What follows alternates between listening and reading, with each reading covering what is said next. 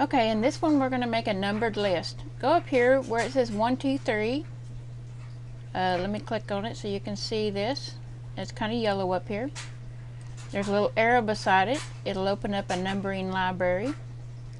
I always choose this one, which is the 1, 2, 3. That'd be the first one. And now you want to hit a space. Now write your first thing on your list. We're going to make a grocery list. I'm going to go bread, and we need some milk, and we need some butter. Let's see. As you notice, it's automatically putting the numbers on the list for me. Now let me see if I can move my thing down a little bit here. Okay, I'm going to go a little bit further. Let's see, I'm going to get some, I don't even know what I need, cheese.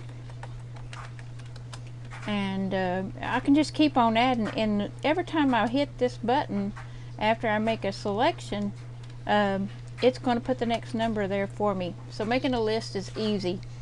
And that's all I'm going to go through on this one. And this will be lesson number 4 for emailing. And this is your lesson for Dorothy. Thank you.